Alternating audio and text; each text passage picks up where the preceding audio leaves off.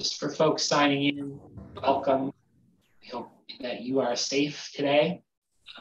We're just going to wait a few more minutes to make sure that everyone to get logged in is logged in.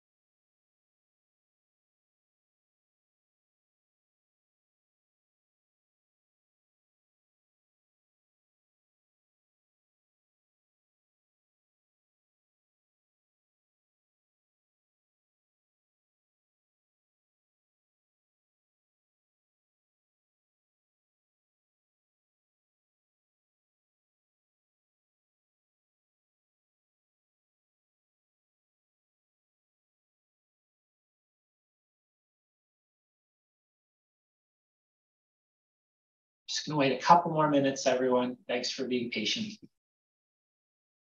Still seeing some action as people join the room.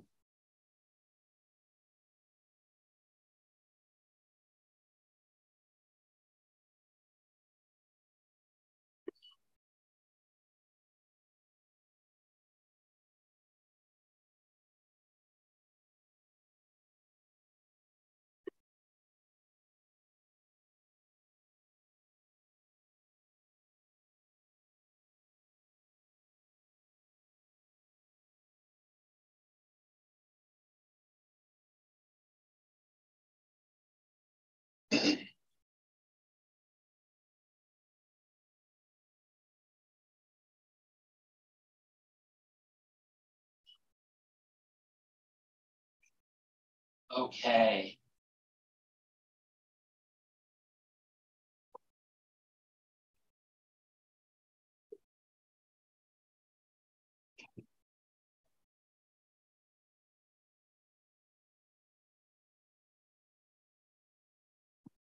I am delighted to welcome everyone here today. We are delighted to have you join us for this important event. Before we begin, we'd like to acknowledge that the NSCSW is in Mi'kma'ki, the ancestral and unceded territory of the Mi'kmaq, whose inherent rights were recognized in the peace and friendship treaties that were signed from 1725 to 1779. The series of treaties did not surrender Indigenous land, resources, or sovereignty to the British Empire, but instead established rules for an ongoing relationship between nations. The treaties were later reaffirmed by Canada in Section 35 of the Constitution Act and remain active to this day. The NSCSW joins our members and our communities in the labor of reconciliation. We are grateful to live and work together as treaty people in Mi'kma'ki. As we come together to discuss and collaborate on the critical issues at hand, let us be mindful of the ongoing process of reconciliation and the importance of building respectful relationships. We commit to learning from the wisdom of Indigenous peoples, acknowledging the injustices caused by our profession, and working towards a more inclusive and equitable future for all. It's important to recognize the complex legacy of colonialism in Nova Scotia. The pervasive forms of racism it spawned, including anti-Black racism towards the descendants of those brought to this land through transatlantic slave trade, and not relegated to history, but are experienced daily. Our values require us to recognize the ways in which many forms of oppression are interconnected through colonization, including racism, but also through ableism, misogyny, homophobia, biphobia, and transphobia. Recognition is a step towards repair and righted relationships, and knowledge provides a basis for action. Again, I'd like to welcome you to this event. Thank you for your presence and engagement. We look forward to a productive and hopefully hopeful gathering as we collectively strive to create meaningful change in our communities. My name is Alec Stratford. I am your host for today's event. I'm also delighted to introduce our esteemed speakers. So Lynn Brogan serves as the president of the NSCSW with an impressive background spanning over 30 years in human services field.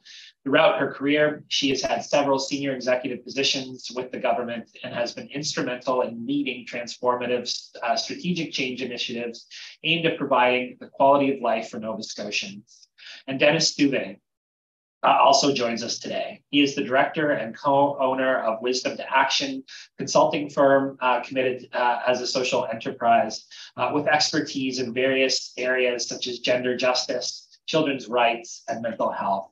Dennis's academic and professional background makes him an invaluable resource in facilitating positive change and strengthening communities. Both Lynn and Dennis will share their insights and experience during today's presentations. I will also provide some comments on how we will use this report, after which we will open the floor to questions.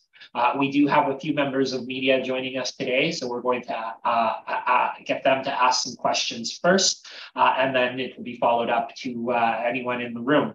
To ask a question, two ways to do that is if you want to use the reaction function in the bottom of your Zoom screen to raise your hand, or to put a question in the chat. We'll do our best to get to all of them as we engage in this important discussion. Friends, it's now my privilege to introduce Lynn Brogan, the president of NSCSW, who will explain the motivations behind commissioning this report. Again, as Lynn shares the reasons why the NSCSW commissioned this report and highlights its significance in addressing the challenges faced by our communities, we invite you to reflect on the importance of collaboration and advocacy in promoting the well-being of children and families in Nova Scotia. So please join me in welcoming Lynn for some opening remarks. Thank you, Alec. Good morning, everyone, and thank you for joining us today as we discuss the critical issue of children's rights and family well-being in Nova Scotia. I am Lynn Brogan, and I'm president of the Council of the Nova Scotia College of Social Workers. As many of you know, our organization exists to serve and protect Nova Scotians by effectively regulating the profession of social work. As part of our mandate, we also Nova Scotians to advocate for policies that improve social conditions and challenge injustices and inequalities. We commissioned this child welfare report with a strong sense of moral and ethical obligation, driven by our commitment to advocate for the well-being of vulnerable children and families in Nova Scotia. It is our responsibility as professionals to understand the challenges faced by our communities and work tirelessly to improve the child welfare system in our province. Addressing children's rights and family well-being is not only necessary, but it is an integral to fostering social justice and ensuring that every individual can thrive in our province. Given social work's legacy in the genocide of Indigenous peoples, we have a moral obligation to do so. Everything in our power to stop the harm and act toward healings, which is crucial to reconciliation. For many years, I will tell you that the largest volume of complaints made to the college has come from the field of child welfare, with much of the complaints stemming from structural issues, such as the moral distress of social workers, lack of mentorship, training, support, workload issues, and the lack of required resources, both human resources and program services related. Working in the field of child welfare, and I know this firsthand, is one of the most complex and challenging areas of employment for social workers. The work is difficult, it's demanding, stressful, and unfortunately, often unsupported and devalued. Social workers in the field often face an incredible amount of criticism and are often unfairly targeted and blamed for when things go wrong. We know, however, that professional conduct is significantly shaped and influenced by the structures within which individuals operate, as these organizational frameworks establish the norms, the policies and expectations that guide their actions. The literature and our experience tell us time and time again that factors such as workplace culture, leadership styles, regulatory standards and guidelines, and the availability of resources are just some of the key factors that contribute to defining the parameters of acceptable behavior and decision-making processes. Moreover, these structures often determine the extent to which professionals can exercise autonomy, practice within their full scope, collaborate, communicate with colleagues, and operate in an environment of continuous learning and development.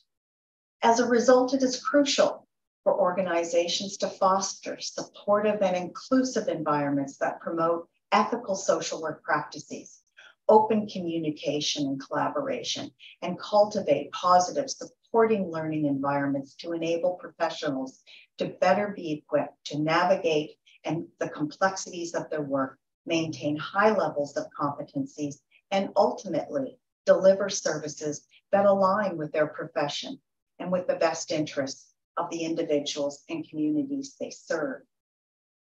The role of the college as a regulator is crucial in fostering collaboration to understand the interests of the people we serve, particularly the most vulnerable members of society. And we believe and experience that by actively engaging with the public, with social workers, community organizations, and importantly, those directly affected by the issues at hand, the college has gained valuable insights into the unique needs and concerns of these vulnerable populations.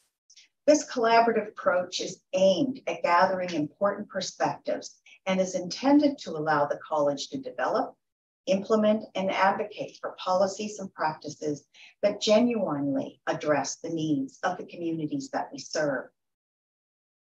Ensuring accountability for the most vulnerable is essential, as it is not only builds trust, but it also reinforces the commitment of the college to ensure Nova Scotians receive the services of ethically competent social workers.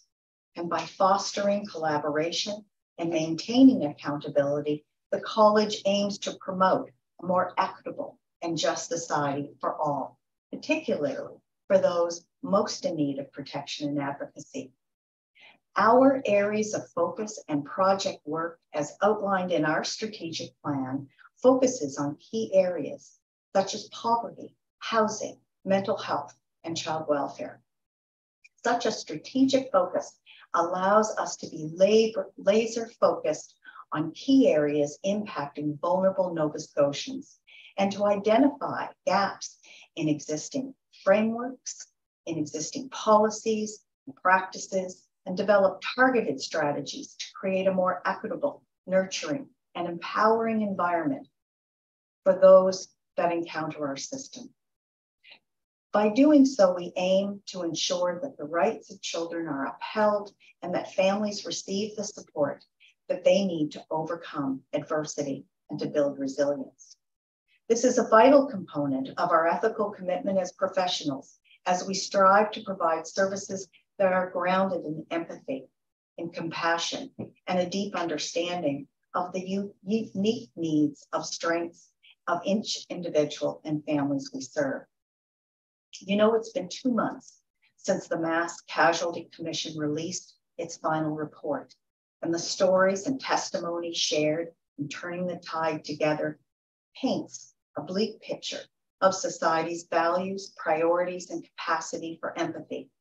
But they also illuminate a pathway for a brighter future. Hope is possible through understanding these stories and embracing our capacity for change.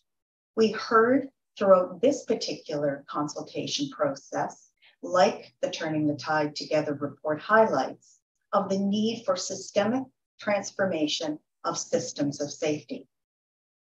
We heard that this will require changes to the child welfare system that includes a total review of its current governance structure, legislation, revised policies and models of practice, the need for enhanced communication and collaboration amongst communities, frontline staff, and community organizations, and the need to value, properly train, support, and resource those social workers who are to be commended for working in this very difficult field, and for the need for new investments, new funding that's required to enable child and family well-being in Nova Scotia. We also heard throughout this consultation process of the critical connection between poverty, housing insecurity, and the well-being of children and families. Poverty is not an inevitable or natural occurrence, but rather is a political choice resulting from policy decisions that prioritize certain interests over the needs of vulnerable populations. We know addressing poverty and housing insecurity is essential for promoting the safety and well-being of children and their families in this province. Tackling poverty requires structural changes that challenge the status quo and shift the focus toward creating more equitable and inclusive societies.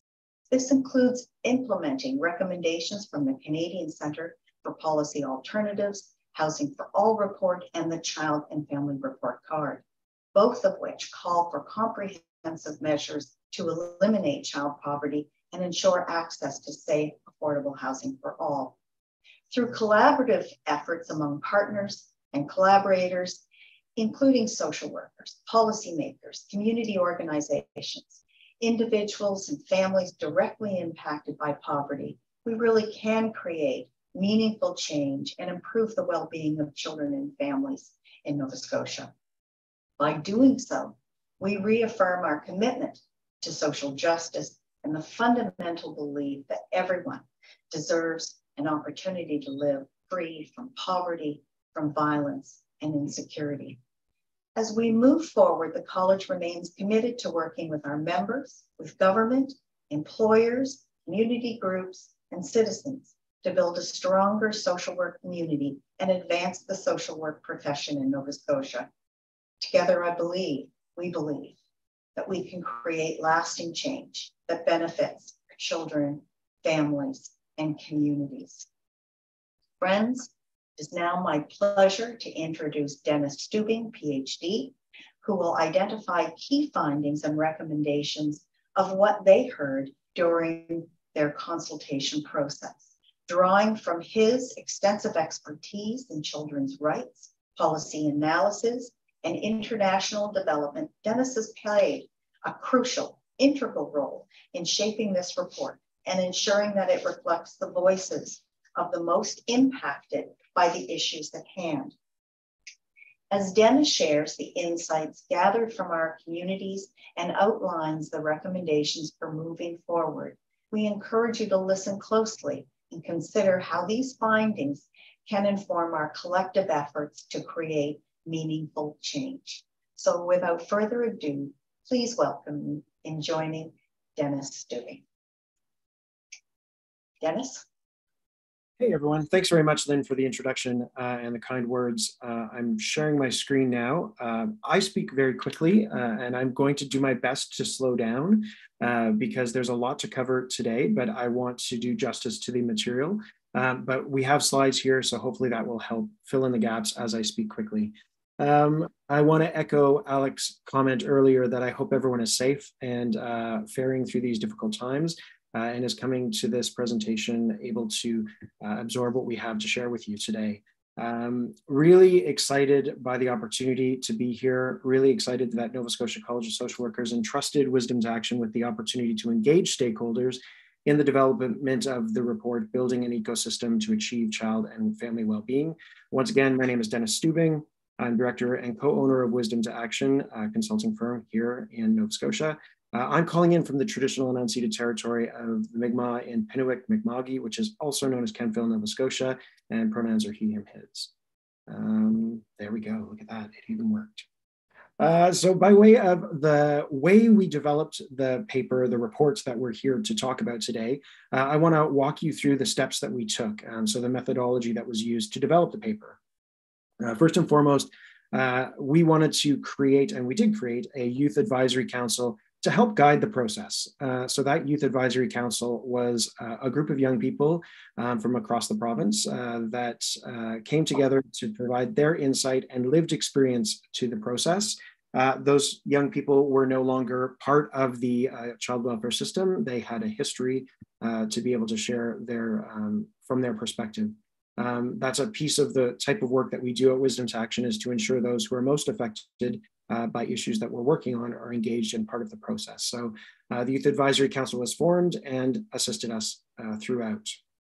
We then launched into a literature review. So we looked at legislation, a number of other different pieces of literature that helped us to position our understanding more intensely around what is going on, what has gone on historically in the child welfare system in Nova Scotia. So really dug in and tried to understand that. And then from that moved forward in surveying stakeholders. So we sent out 2 surveys, one that was oriented towards service providers from the child welfare system, and then service recipients. So folks who had some sort of experience with the child welfare system. From that, we then moved on to develop focus groups. So we had 2 focus groups, again, divided between those 2 groups.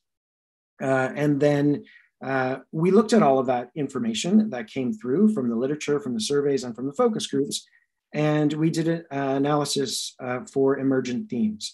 And those emergent themes are the ones that we'll be presenting here today in a very brief version of what is contained within the broader report. We drafted that report. And then that report was verified by stakeholders through a number of Zoom sessions where we engaged with stakeholders from across the province to ensure that the final product that you now will have access to has been vetted, has been further refined, and has been honed based on lived experience, based on stakeholder perspectives, to ensure that what we're actually providing is very sound, having gone through that verification process. So by way of the findings and the emergent themes, I'll just give you a quick overview of the 7 themes and then walk you through a little bit more information around what those themes actually are and then the recommendations that came from those themes. So the child welfare system in Nova Scotia lacks impact or impactful change. It's rooted in colonialism, racism, and sexism. It's punitive in nature. It lacks prevention. It needs to address poverty as a root cause of many of the issues that are part and parcel to what we'll talk about today. There is a lack of collaboration and communication across the system's parts. And there's a lack of value placed on social work in child welfare. So those are the 7 key themes that came out of the process of the stakeholder engagement and the analysis. And I'll just now walk you through what those actually mean. So by way of lack of impactful change, DCS embarked on a transformational journey to make service delivery, I'm just going to adjust something here, there we go, service delivery more effective and efficient with the support of external contractors, but that didn't improve outcomes for children and youth and families. Nova Scotia's child welfare system needs to reform further due to bureaucracy, complexity, disconnection, poor outcomes, inadequate regulation and accountability, and a lack of data gathering technology. And some of that was covered by Lynn in her comments. There we go. To address that, we recommend that there is a review of the current governance structure and that a minister is appointed solely to focus on improving outcomes for children, youth, families, and caregivers. And that a chief officer position is created in that new structure that should be created, that a transfer occurs of certain positions from the current structure of DCS to the new structure, and then an allocation of $2.5 million for an Office of Child and Family Wellbeing and $3.8 million for family group conferencing and immediate response conferencing team coordinator positions. We also recommend the investment of $750,000 in the office annually to create an ecosystem for child and family well-being. There needs to be legislation that needs to be established with a framework that will guide the work of the office. Core funding needs to be provided for service providers rather than just grant fundings that are by project, so that organizations and service providers can continue to function on an ongoing basis sustainably rather than just on the one-off for projects. We recommend creating 4 community oversight boards with legislative mandate and funding, and that those boards consider the existing regional boundaries of other services that are provided, and so that there can be alignment where it makes the best sense for alignment to occur, but that takes into consideration cultural contexts and realities across the province. We also recommend the creation of an anonymous feedback mechanism on the governance of that office, so that service providers, in particular who receive funding, have the ability to be able to speak to inadequacies or inefficiencies or problems that occur without fear of impact on their funding that they receive. Okay, by way of the theme of the system being rooted in colonialism, racism, and sexism, racism is deeply embedded within the child welfare system, depriving children of a safe and discrimination-free environment. The 2017 Child and Family Services Act had an adverse impact on marginalized communities. And just want to be explicit here, when we're talking about marginalized communities, we're talking about Black, Indigenous, and racialized communities. Due to the intrusive investigations and oversight of those communities. So in terms of recommendations to address that theme or that issue, we recommend amending the Children and Family Services Act with a trauma-informed and culturally safe provisions, that providing discretion for judges to make access orders be a priority, continuing the African Nova Scotian Bachelor of Social Work cohort, prioritizing diverse cultural backgrounds in hiring processes, and ensuring that those folks that do get hired on have safer contexts in which they can work. And then ensuring that resources are allocated to support expectant families. By way of the theme of the system being punitive in nature, we want you to understand that child welfare policies and services are punitive, standardized, and surveillance-oriented, with inadequate guidance for effective social work practice. The system needs to move away from these outdated values and shift towards more human-centered service provision.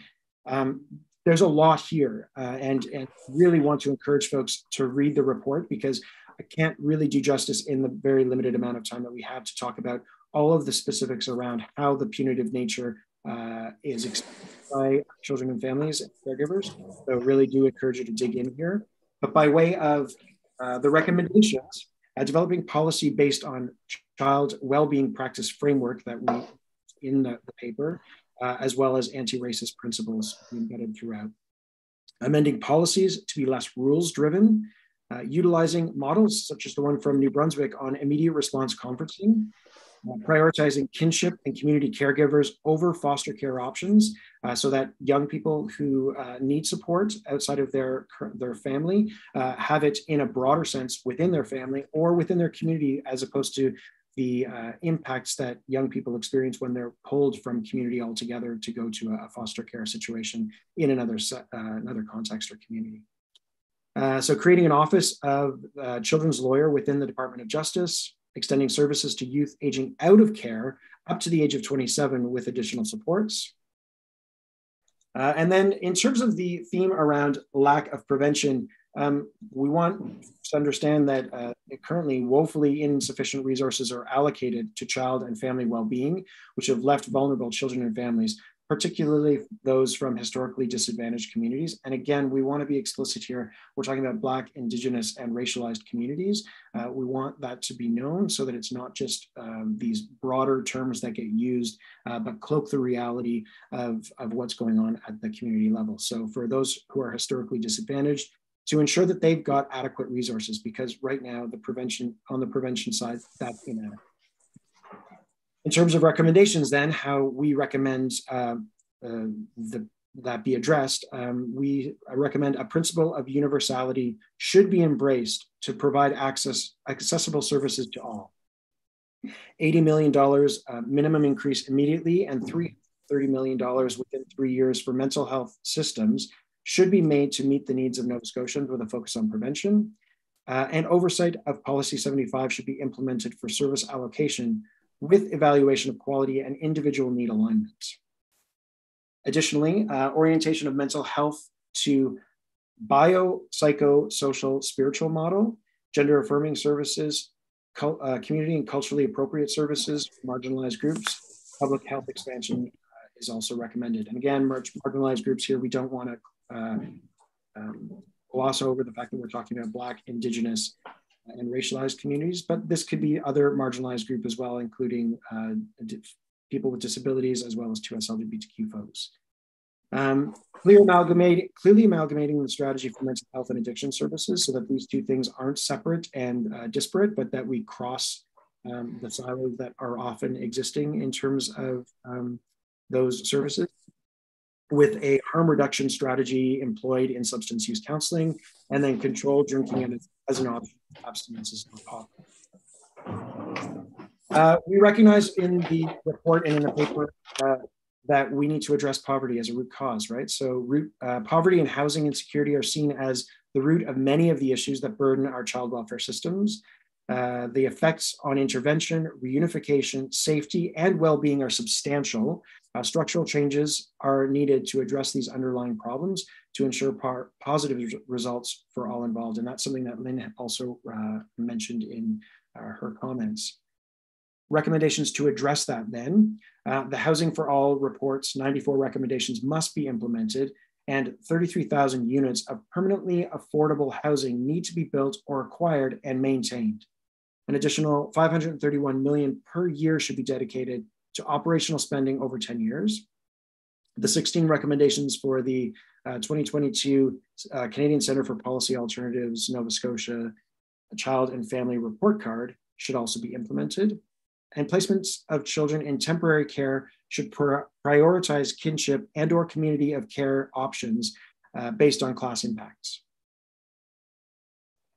So another one of the themes, as I mentioned from the outset, is a lack of collaboration and communication within the child welfare system itself and across the child welfare system. So bureaucratic systems, policies that restrict communication, and moral distress and burnout amongst staff have created a worrisome gap in collaboration between social services, health systems, and justice institutions, which is preventing vulnerable populations from receiving the support they deserve.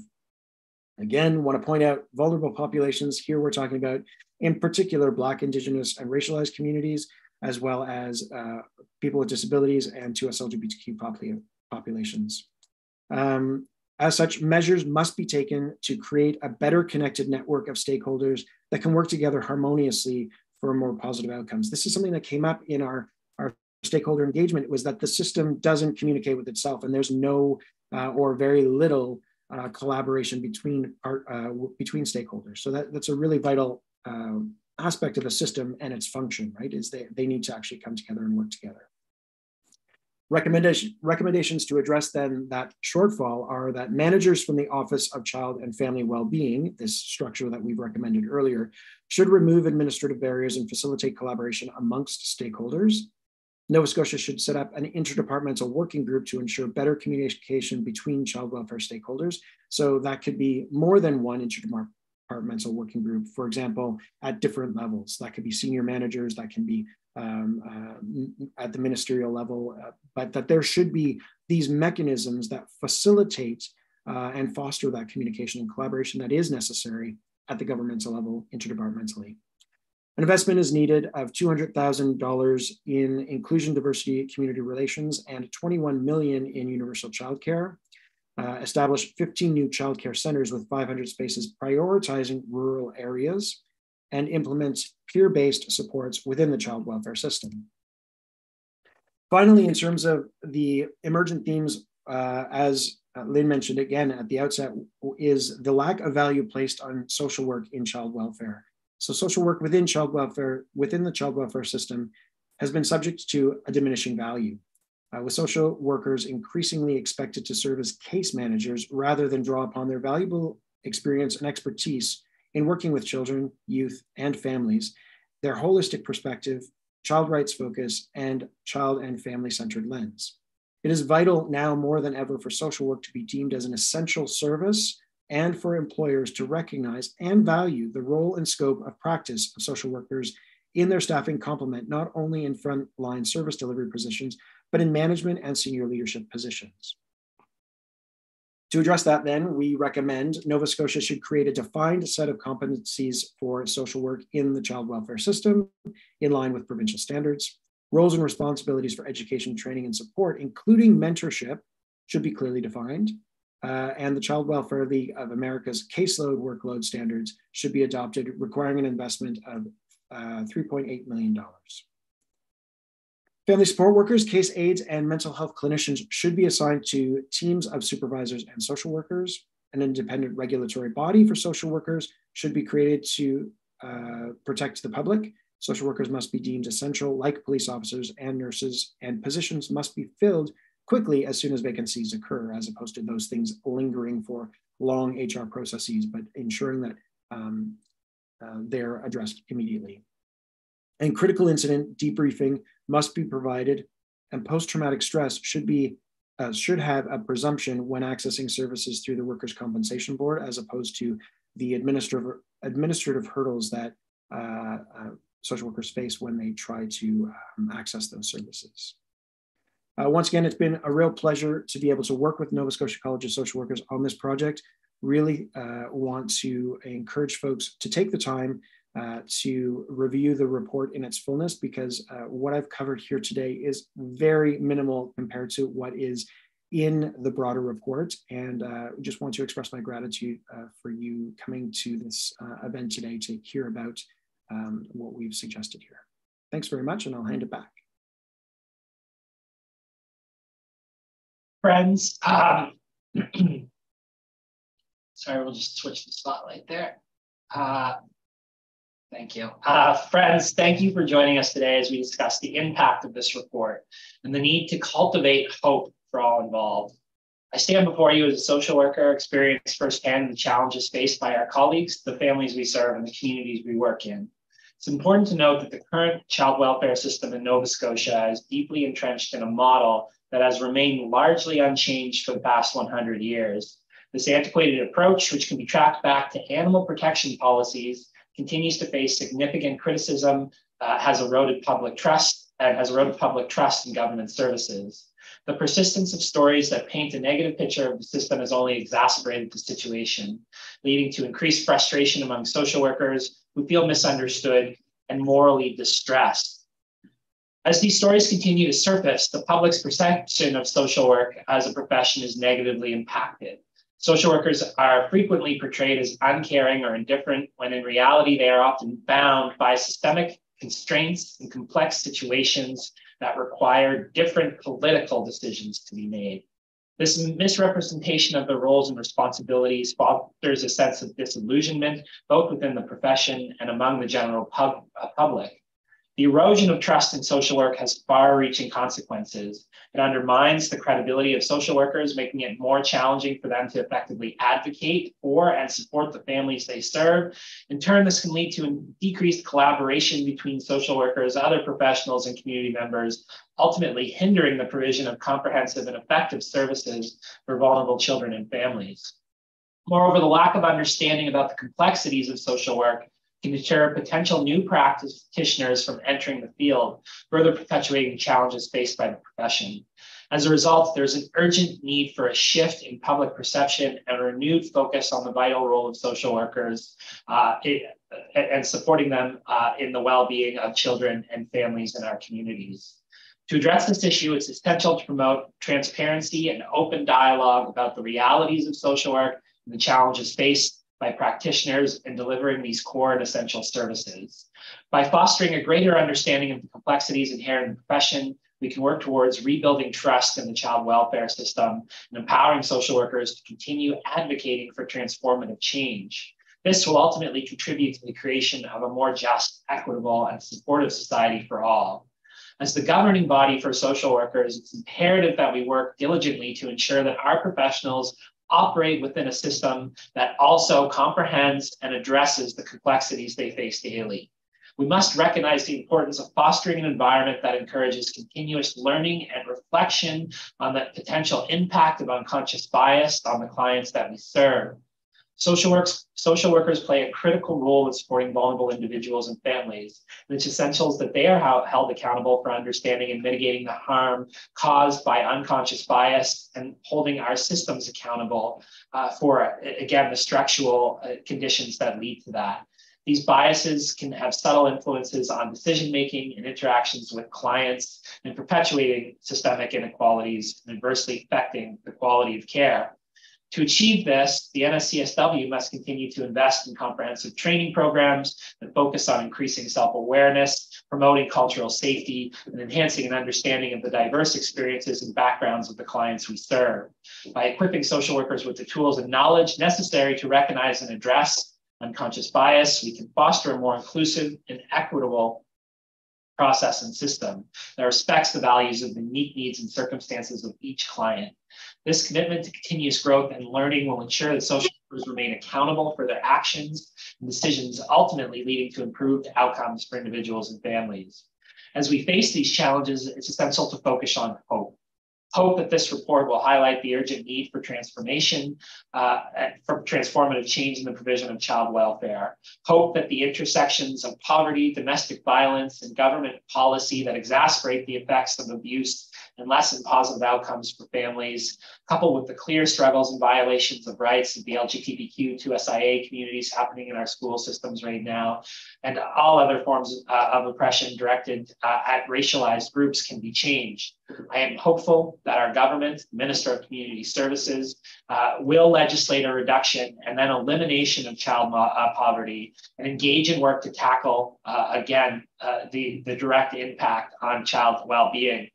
By addressing past political decisions and ensuring that we build an ecosystem with social programs that support the most vulnerable citizens, we can make a real difference in the lives and families of Nova Scotians. Pathways to healing from intergenerational poverty and trauma necessitate a collective effort from all, including government, communities, and individuals. The evidence is clear that government income support programs play a crucial role in building dignity, capacity, and empowering family well-being. By providing financial assistance and resources to those in need, we can help alleviate the burden of poverty and its associated stressors, creating an environment where families can thrive and break the cycle of intergenerational trauma. By investing in income support programs such as affordable housing, initiatives, childcare, the government can directly contribute to the creation of more equitable and resilient communities. These initiatives not only help to reduce the immediate effects of poverty, but also empower families to develop skills, knowledge, and resources to overcome long-term challenges, build a brighter future for themselves and children. Furthermore, it's important to acknowledge that healing from intergenerational trauma requires a multifaceted approach that goes beyond just financial assistance. This includes investing in culturally appropriate mental health services, community-based supports, and reconciliation efforts that promote understanding, empathy, and healing for those affected by trauma. However, we must also acknowledge the shortcomings of the current legislation, such as the amended Children and Family Services Act, which has been flawed and needs to be transformed through direct engagements and listening to families and clients affected by the system. My hope is that a transformative act will uphold the principles of least intrusive intervention while providing support for well-being of families and protecting the youth. With deep engagement from government, we can create an act that removes the worst aspects of social control and carceral logics while ensuring the tools are in place to provide services that lead to overall well-being. As we work together to bring about meaningful change, let us remember that hope is a powerful force. It inspires us to challenge the status quo, advocate for policies that uplift vulnerable communities, and ultimately create a more equitable society. As social workers, we have a unique opportunity to lead the way in this crucial work, cultivating hope, not only for ourselves, but also for families and the communities we serve. It's important to note that change does not just happen. It requires persistent advocacy and a steadfast commitment to the pursuit of social justice. It's important to remember that government is meant to work in the interests of all Nova Scotians, especially the most vulnerable among us. As citizens, professionals, and community members, it is our collective responsibility to hold our government accountable and ensure that they prioritize the needs and well-being of those who are often marginalized or overlooked. By raising our voices, sharing our experiences, and working together, we can advocate for policies and programs that promote equity, inclusivity, and compassion. This involves engaging in open dialogue with decision makers, collaborating with diverse partners and collaborators, and continuously pushing for transformative change in the systems that impact the lives of vulnerable individuals and families. In our pursuit of a more just society, we must also recognize the power of collective action and the importance of building strong networks of support. By uniting our efforts and leveraging the unique strengths and perspectives of our community, we can amplify our collective message and drive meaningful progress towards our shared goals. Ultimately, it is through this unwavering commitment to advocacy and collaboration that we can create long-lasting change, ensuring that government works in the best interest of all Nova Scotians and fosters a brighter future for our generation to come. In closing, I want to express my gratitude for all of you being here today and for a commitment to making a difference in the lives of children and families in Nova Scotia. Together, we can transform challenges we face in opportunities for growth, healing, towards lasting change. Let us move forward with hope, courage, and determination to create a brighter future. Thank you all for coming. we are able to open up the floor to some questions. If there are folks from the media in the gallery, we're happy to take your questions first. So I am going to look at the chat as well as look for hands if there are any questions at all.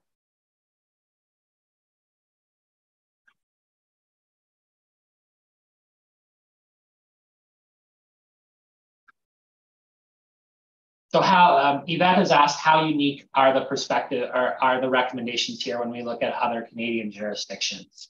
As far as I know, Yvette, most reports on child welfare stem from government-initiated efforts. There are not a lot of advocacy bodies like ourselves who have put together reports and recommendations like this.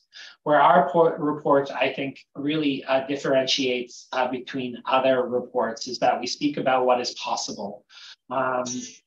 Everyone's getting that emergency alert. I know it's a distraction.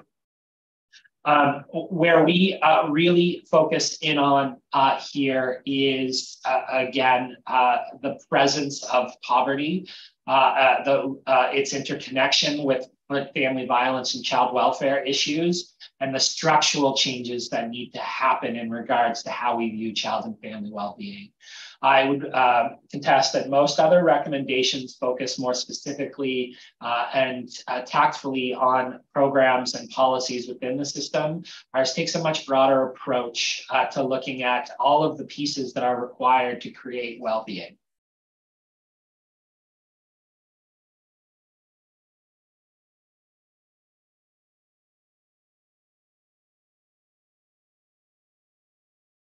Yeah, thanks for that, Jim. I'm just reading Jim's question there. Does this research explore how a child welfare program led and staffed by social workers has evolved into such an inhumane system? Universities have a role to play in preparing social workers for the kids and services that are being recommended. So your first question, yes, there is an exploration of again, how decisions have been made to lead us to this environment that we are currently within. Again, much of that has to do with perceptions of poverty, valuations of our current neoliberal constraints, focusing on individuals, holding and blaming individuals accountable for what are failures of the system. What we mean by that is, again, when you add the layer of poverty into the child welfare system, particularly when you look at the current provision of neglect as defined in the Children and Family Services Act, which speaks about, again, the failure to provide food, clothing, water, and emotional support. What often happens in these contexts is, again, when a family doesn't have the means and resources, they are put under surveillance by their communities and by other professionals. And there's often a general stigma and attached to families live in poverty. Then again, because we have not provided the government supports that are required to lift folks out of poverty, the child welfare system steps in, often punishing those who are victims of failed government policy. That is, again, how we've led here. In terms of the roles that folks must play, one of the core recommendations that Dennis made there is that we need to really define what is the skill set and the competencies that social workers working within the child welfare system are required to have, and that exploration needs to be done by all partners and collaborators, educators, ourselves, the employer, community members, to really define that and then determine, okay, who's going to be accountable for the education, who's going to be accountable for the training, who's going to be accountable for the mentoring, and how do we ensure oversight of all of that?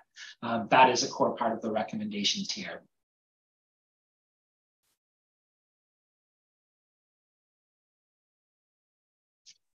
Sorry, just trying to catch up with questions here. What can government do right now in this moment to address the understaffing and caseload numbers in child welfare?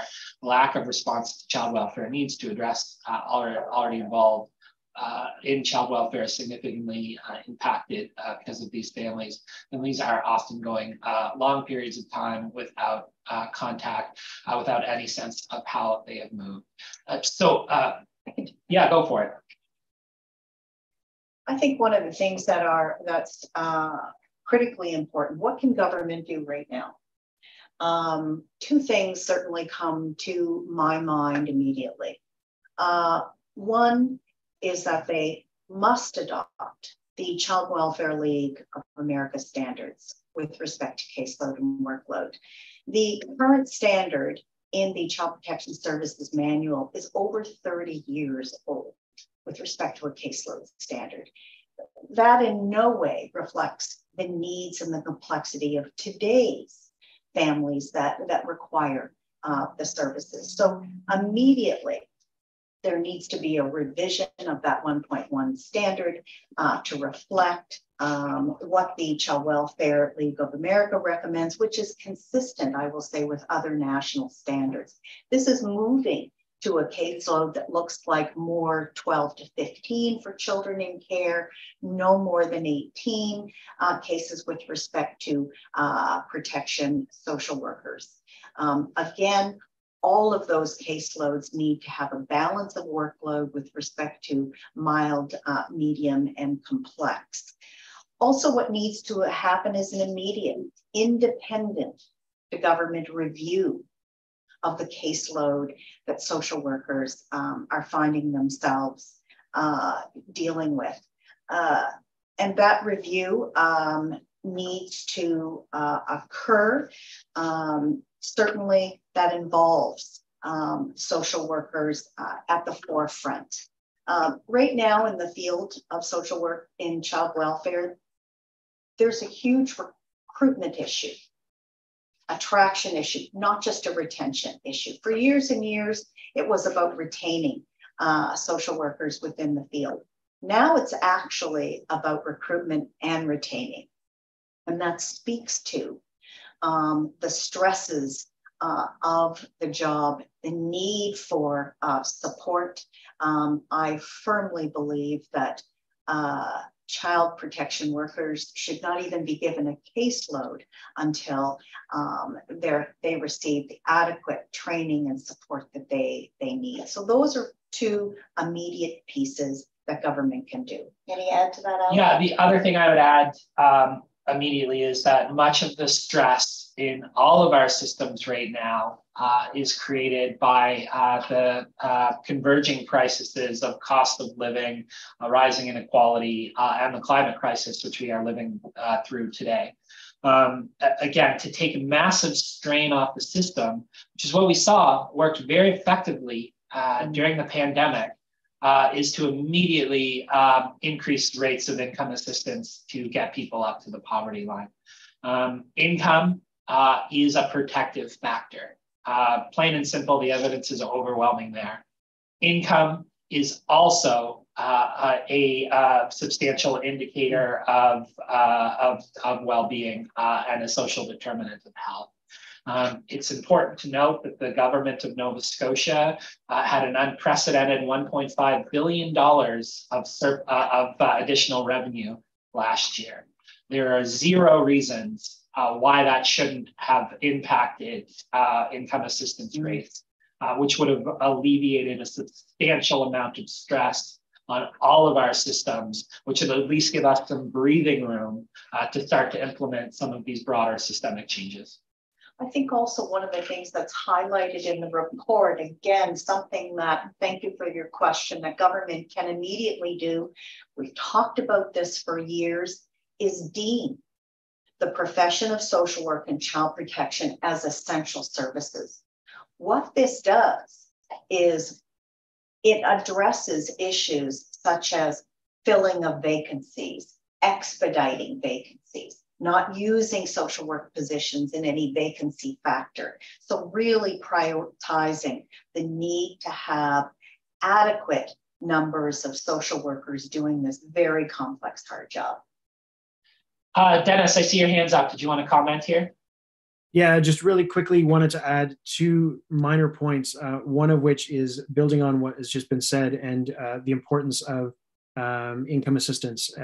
Looking at this from a children's rights perspective, really clearly recommended through the Convention on the Rights of the Child as well, to ensure that young people benefit from mechanisms like income assistance. So this is like connected again to part of our framework that we did in developing the paper, which is a children's rights lens. So making sure that we understand it and acknowledge that that piece is there. It's part of human rights, particularly children's rights. And I just wanted to step back to Yvette's question regarding the uniqueness or the recommendations being connected to other Canadian jurisdictions, and add that some of our stakeholders that were engaged in the process of developing this report had experience in other jurisdictions as well. So they were able to speak to consistencies and coherence across provinces and jurisdictions to ensure that some of what we were recommending reflected best practice or informative practice from other places, so that these recommendations were coherent, cohesive, and getting us to a better place in envisioning what the child welfare system could look like. So just wanted to add those two things, and thanks very much. Yeah, thanks for that, Dennis. Really important thing.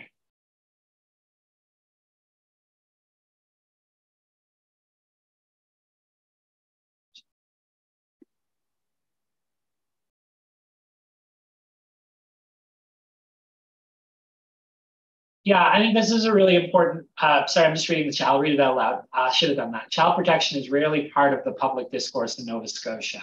Public is mostly ignorant to the issues that the report examines. How do we change and bring public pressure to bear on the many shortcomings of the child welfare system? Yeah, I think this is part of the challenge that we face, Brian, in terms of getting the political attention that is required to transform the system, is that it is often disconnected and isolated. And, you know, here's the thing, which you know, is that the majority of Nova Scotians, particularly those with power and privilege, would not be involved in the child welfare system. This is often the challenge we have when delivering public policy and making political decisions, is that it is often those with the most power and the loudest voice who are able to bring this to light and discourse. So I do want to give kudos to this current government, who I believe is moving towards being able to rectify this in some way. And that is through the creation of a Child Youth Commission, which we are hopeful will come online this year with legislation tabled. Again, we as an organization have been doing our best to engage in public discourse to try and get Nova Scotians to pay attention. But again, our mandate is broad and encompasses a number of things. So again, the due attention needed, we're not able to provide. And that's where a Child Youth Commission will come into play, who will be able to capture the stories, be able to listen directly to youth who are impacted by these systems, and be able to elevate their voices into the political and public discourse. It is crucial that we have that system come online soon so that we can continue to see that change.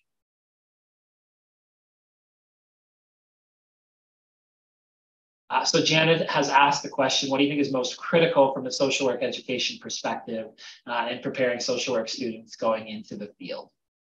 You want to tackle that one, Lynn? Absolutely. I'll start from the very basics. You know, again, one of the recommendations really talks about, you know, what are the roles and the responsibilities in terms of, you know, universities and employers. I would say one of the first things is we have to get back to basics, folks, with respect to learnings in a social work program. We need to talk about and understand child development, individual and family dynamics. We need to really focus on interviewing, you know, skills, giving social workers those basics to ground them in the importance of what being vulnerable is, understanding issues of those individuals that will come to their attention. What does living in poverty mean? That's right. those are pieces that will prepare individuals before they're even given a caseload. So first of all, let's get down to the basics and then really understand those individuals that they are going to serve and the issues that those individuals face every single day. Yeah. I would add that, being a professional and being particularly regulated as a professional means, again, many things, but ultimately it means accountability to the public that we serve. And again, a particular lens and value set that we bring forward. What I think is really important here is within the child welfare system that we recognize is that many of the decisions are based on the judgment of social workers, utilizing, again, the education, the school, the skills, and their own set of values that move through. And one of the major challenges we see, it has been noted by many people involved in this paper, as well as publicly, is that oftentimes we view family from a very white-centric lens. Those are some of the pieces that need to be broken down and start to be reassessed. And in order to do that, this comes back to Lynn's core point about workloads and caseloads, is the provision of care, and I know many people in the room understand this well, is not a simple or easy task. It is quite complicated. It is loaded in our ability to draw on our knowledge, on our skill set, and on our values, critically self-reflect, continue to look at theory and drive it into practice. That takes time to develop. That takes time to be able to figure out the nuances of the skill set in that. So again, when we talk about the recommendation involving defining the competencies and who's responsible, a big piece of that is how do we mentor social workers? How do we lead social workers? How do we support social workers to make these complex judgments? What does that look like within our current system? And how do we support that? And how do we allow social workers, when they enter the field and when they continue in the field, to actually practice within their full scope? That's pretty darn hard when you have excessive workload and caseload challenges that and policies that are over 1,000 pages. You're forced to practice from a checkbox mentality rather than the full scope of why you entered, this field in the first place. Yeah, and so Janet, I appreciate that question. It starts with a solid education, but then it moves through into the specific training, mentorship and support, all that are required there. And again, the other thing too, and I've raised this point a number of times, is that, again, I'll use medicine as an example. When a surgeon is performing a surgery, they have many tools at their disposal to do that. Other professionals, nurses, other parts of the team, equipment, assessment tools, all of that is present. When a social worker is looking to put together a really meaningful and purposeful plan with families and parents, it is essential that they also have the tools to be able to do that. And the tools to do that in this setting are those social programs that are in place, meaningful income assistance, adequate housing, all of that. Those are the tools that social workers require as well. And that's what our report tries to address in addition to that.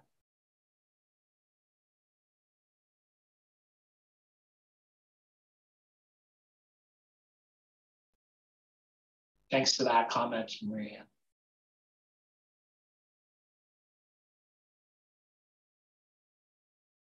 Okay.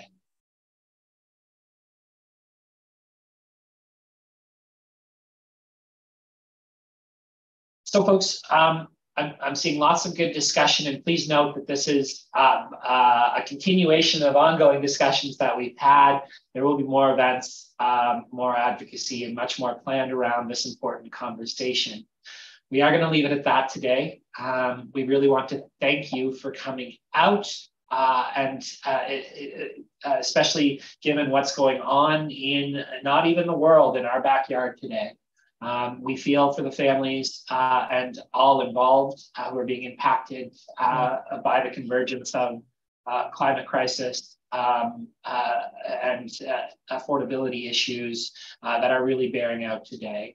I hope that everyone stays safe. I hope that you have good support, and I hope that you find hope today in what we've recommended here, and the continuation for further advocacy and hopefully transformative change. Thanks for joining us, and have a safe day. Thanks everyone.